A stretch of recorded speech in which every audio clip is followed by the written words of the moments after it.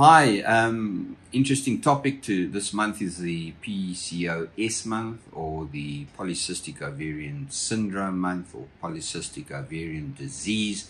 And I'm Dr Gobetz. I'm one of the senior partners at Vitalab. I've been involved in reproductive medicine for 33 years now, and continue to be privileged by the daily work that we do.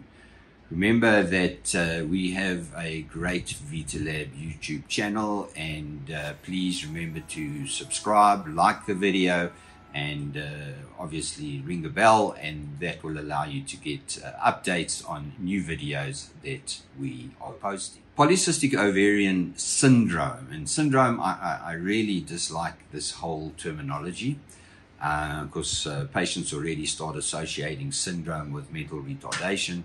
But it's the most common endocrine disorder of young women in their reproductive age group. And so it affects almost 1/5 of the females, roughly 20%. But there is amazing confusion around the terminology, and exceptional confusion around who really has the disease and who has been told they have it when they don't really have it. And that is unfortunately the crucial thing. The most important is that there are so many features of the syndrome, and they are so diverse that it has really led to a major composite criteria, and it individually we need to break down each of these components to get an understanding of, do I really have the condition or don't I? The other thing is that much of the confusion surrounding PCOS, or Polycystic Ovarian Syndrome, the diagnosis stems from the broad heterogeneity and heterogeneity of the symptomatology that each patient who may have the disease may experience. So there's no sort of one size fits all. Now, it is predominantly characterized by irregular periods, hyperandrogenism, in other words, an increased aspect of male issues with the female, like oily skin, acne, hair growth in a male distribution. And there's a very specific way to categorize that. And we know lots of females have facial hair, and the facial hair is either like puppy hair, or there may be the odd black hair that they do pull out. And often you'll find, if you ask your mother and your grandmother, they had exactly the same issue. So, you know, one black hair on your face does not make a diagnosis of polycystic ovaries. Characteristically, the first suspicion that there is possibly underlying polycystic ovaries is, what do the ovaries look like on ultrasound?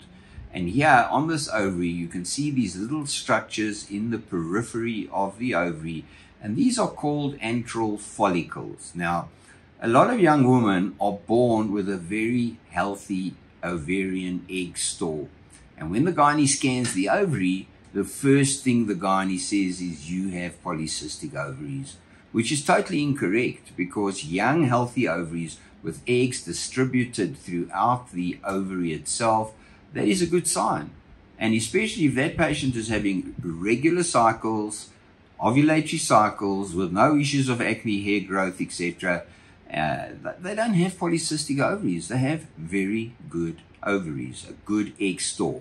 Importantly, these little egg sacs that you see here, this is what the doctors call cystic, and poly meaning many.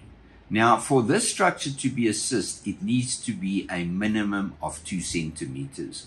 We are talking about little egg sacs that are somewhere between 4 and 8 millimeters. They are not cysts. So the first thing, when you're told you've got polycystic ovaries, please do not panic. They don't need surgery. They are not cysts. It's a complete misnomer. And I think we need to have new terminology and rather refer to them as multifollicular ovaries rather than polycystic ovaries. So interestingly, when we have polycystic ovaries, we have a string of pearl signs. So we have these little follicles disseminated just under the surface of the ovary, and then we have a very dense center. This center we call the medulla of the ovary, and this is often where the excess male hormones come from. So if you don't have a string of pearl sign in the periphery of your ovary, but you have an ovary with lots of antral follicles, take it from me, at this moment, you do not have polycystic ovaries. So be aware, and when the doctor does make that diagnosis, you need 2 other criteria that need to come in for us to be able to say that you have polycystic ovaries.